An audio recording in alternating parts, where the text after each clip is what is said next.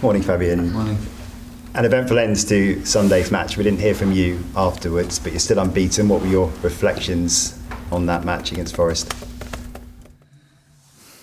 Yeah, a little bit similar to the match 1 week before against Ipswich. I think we did enough to win this game. In the end, if you don't make the third goal, then you have to defend better, and you can't concede these easy goals. And there we have to improve. But it's always in life a thing of the perspective, how you want to see it. So on the one side, you can say, yeah, we didn't win 2 games in a row where we should normally deserve to win, or you say you're still unbeaten. So I'm more the direction to the positive one. I see always that the bottle is half full and not half empty, and that's why we keep staying positive and seeing the positive things in the situation. So no first defeat yet, but you have had a first in English football in the red card. Can you clear up what it was for, and have you spoken to anyone in the refs organisation, the PGMOL, about it? So at the beginning, I didn't know for what I get the red card, and then I talked to Hove Web, yes, because in the end I heard that I get this red card for stepping on the pitch. And I think if you give a red card for this, I think you have to ban a lot of coaches during the games, because it happens in an emotional phase of or emotional situation of the game. It will happen that you make a step on the pitch. Of course, we are all role models and we have to act like this. But I think sometimes you also should bring out your emotions. In this case, it was like just to protect my player. In this case, it was to protect Joao Pedro, because for me it was a hard tackle on him. And if I don't show emotions there, me as a player, I would say the coach isn't interested in me. So that's why I try to show emotions in some part of the games. Can you tell us what Howard Webb said to you?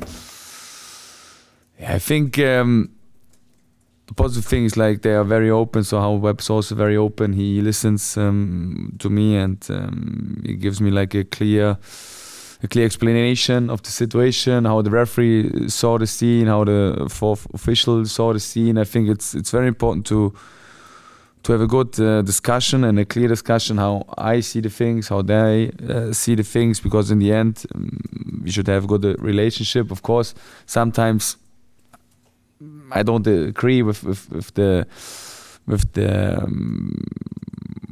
what the referee for what the referee gives a foul or not. But in the end, he also won't agree with all what I'm doing on the sideline. But for me, it's very important that we have a respectful relationship, and the exchange with Howard was very respectful and very empathic and very listening. And in the end, I hope that we will find the right solutions. Yeah, last one on this. So you've got the FA charge. You have till tomorrow to respond to that. Do you contest that? Do you accept it? And do you know what the punishment would be if you did accept it?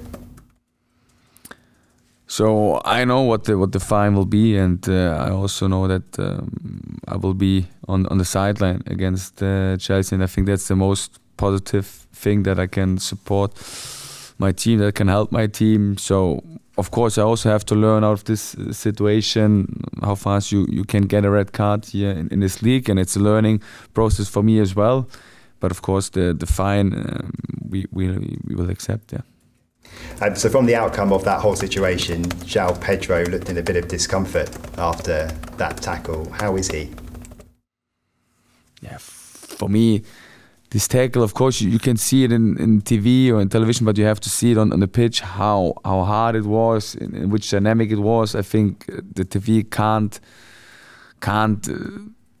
give you the right dynamic of what happens in real life, and it was a hard tackle for me. And of course, Joao had some problems after the game. He still has some problems. You have to go week for week with him, but I don't think that he will be an option for the weekend. Okay, and maybe further than that potentially. Yeah, then we have to keep looking. So I'm not sure how long he will be out. I think that Joao is a good healer.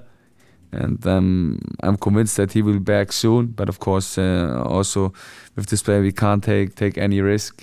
We all know that he's a player who can make the difference for us. But of course, we also have like several other options and several other good options. And now we try to replace him as good as we can and give him like a good rehab. And I'm sure he won't be out for so long, hopefully.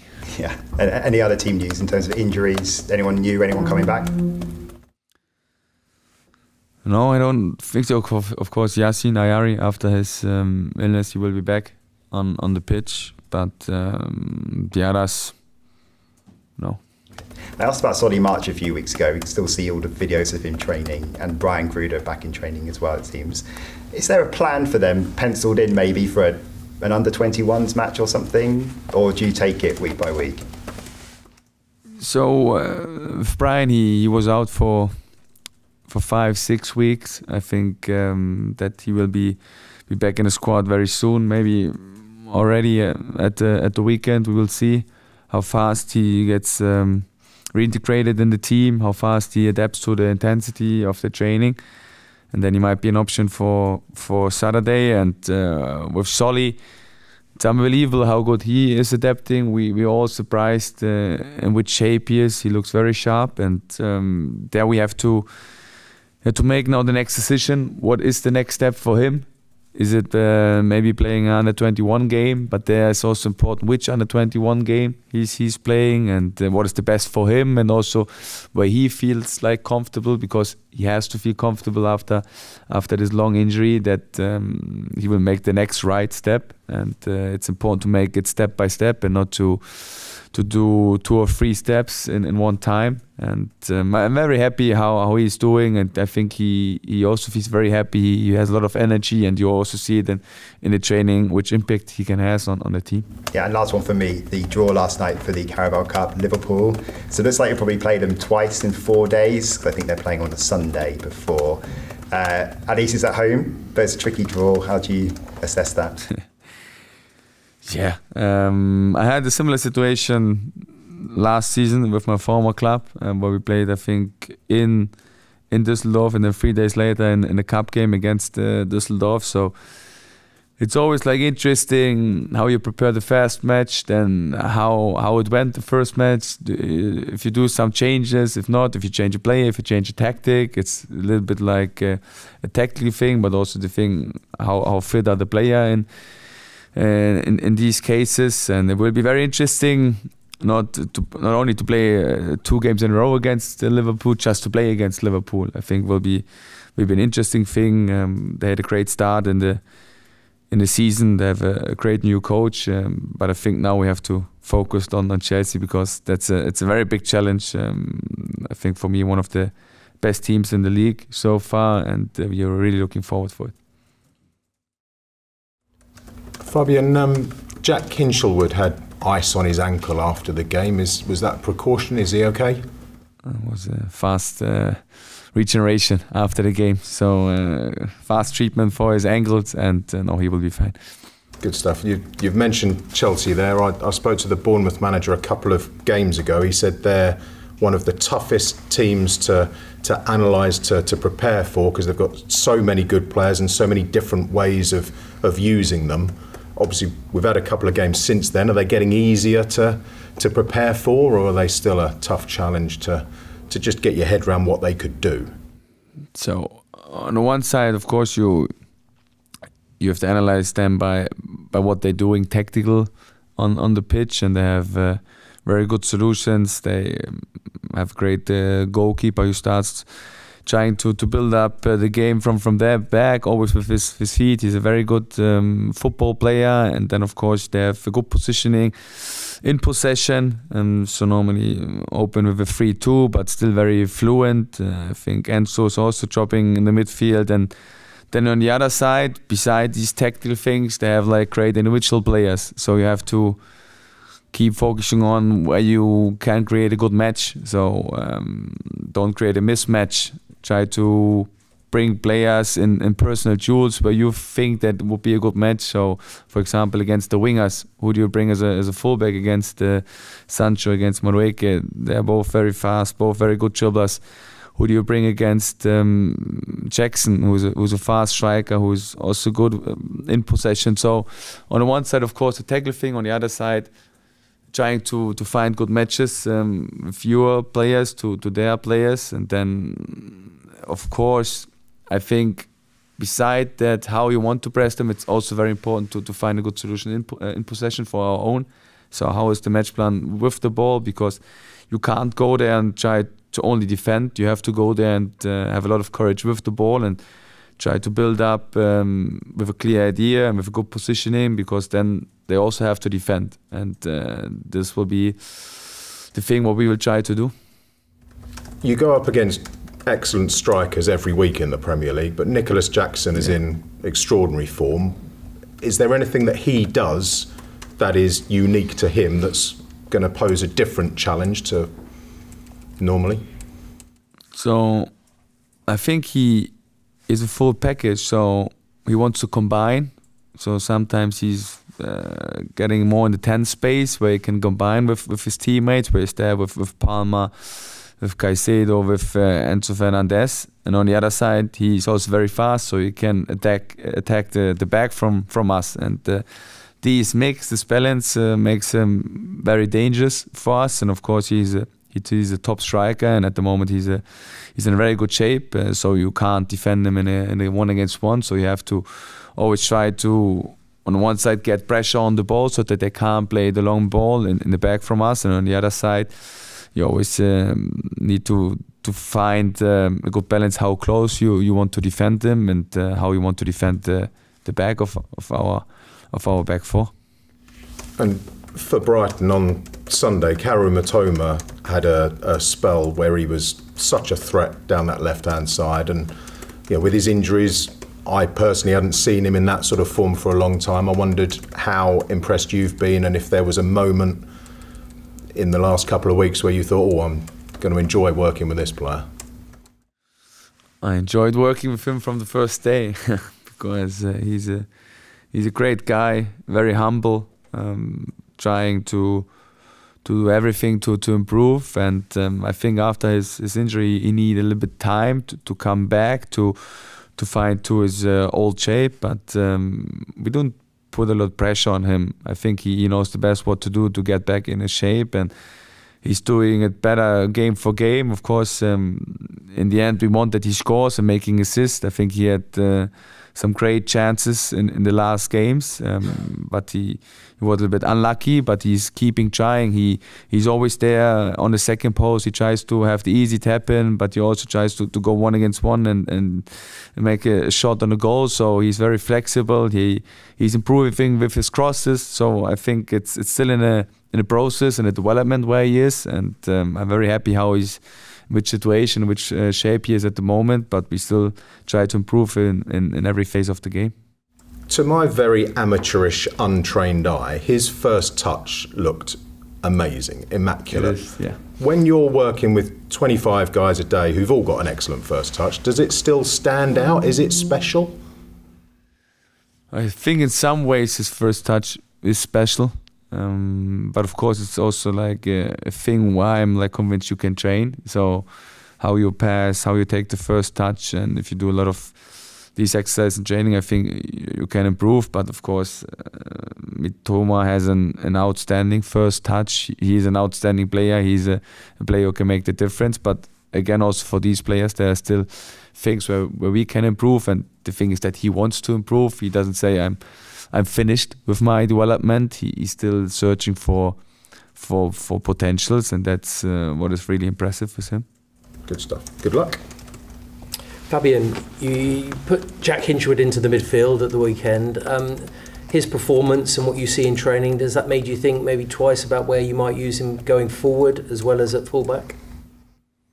Yeah, it's tough because he can play several positions, and several positions really good. So I think against Nottingham, he made an outstanding performance in the midfield. He understands the game. He's very clever in recognizing the spaces, how I need to open the passing lines, how I need to move in which space to find the free teammate, and it only works if you really understand the game, and he does it in an outstanding way. And on the other side, he also performs quite good as a fullback. So it's tough for me to bring him in the best position, because I think he has several best positions, and in the end, I think we have to make a decision where he helps the team the most, in which situation of the game we are, and how the opponents are.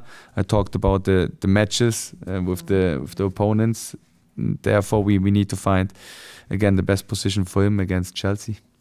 Just with regards to Joao, how important is it to have someone like Evans starting to look a little bit sharper on the pitch, getting more minutes as well as another option? I know you've got Jorginho as well, but how important is it to have that option more available to you going forward for the next few weeks?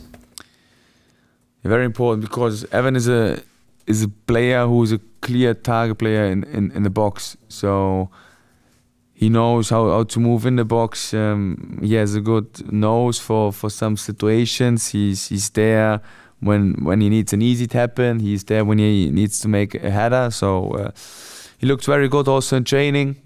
Of course, against Nottingham, we were thinking about bringing him a little bit earlier to the game, because we know his strength. But in the end, the most important thing is that he's fit, that he's training every day, that he doesn't feel his injury anymore, and that he's getting back to his best shape. And therefore we need to help him. We need to give him also game time for sure. But I'm really keen on working with him, because I think he can have a great impact on our team. With regards to Chelsea, when you've spoken about them today, you've used the word pace and speed and fast quite a lot today. How do you counteract that? Because you play quite a high defensive line. Is it about pressure when they have the ball further up the pitch? Is that going to be the key to success on Saturday? Yeah, so avoid that they have time on the ball and can play a long ball in behind. So I think that's very important. And then if you get pressure, I think then you can defend with this high line, because it's all about compactness. On the other side, I think there will be also moments in the game where we have to defend in a low block. So a low block means that you go and give them the space behind our back four. So we have to stay very low and stay compact. In the end, it's all about like compactness. So when you go high pressure, you need to have a high line. Otherwise, you're not compact. If you go low, it's the same with the striker. The striker have to come back so that you are compact. Otherwise, it won't work. And the goal we conceded against Nottingham was not the mistake from the back four. It was not the thing that we stand this high. It was more that we don't get pressure and that we open the middle. And that's a thing you can't do if you want to play with the high line. And we have to learn out of it. Just finally, we have a new coach here at Brighton. They have a new coach in Enzo Maresca. What do you know about him, and have you come across him before? What have you made of what he's done in a very short space of time at a club that's gone through a lot of transition recently? So I don't know him personal, but I think he had a great start, and he plays a very good style of football. Of course, he has also like great players, but in the end, he brings them in the right positions, and they're very fluent. They have a lot of self-confidence. So it's the only thing what I can say from the distance, that what I see in the games is quite impressive, and it will be a big challenge for us to compete against them on Saturday.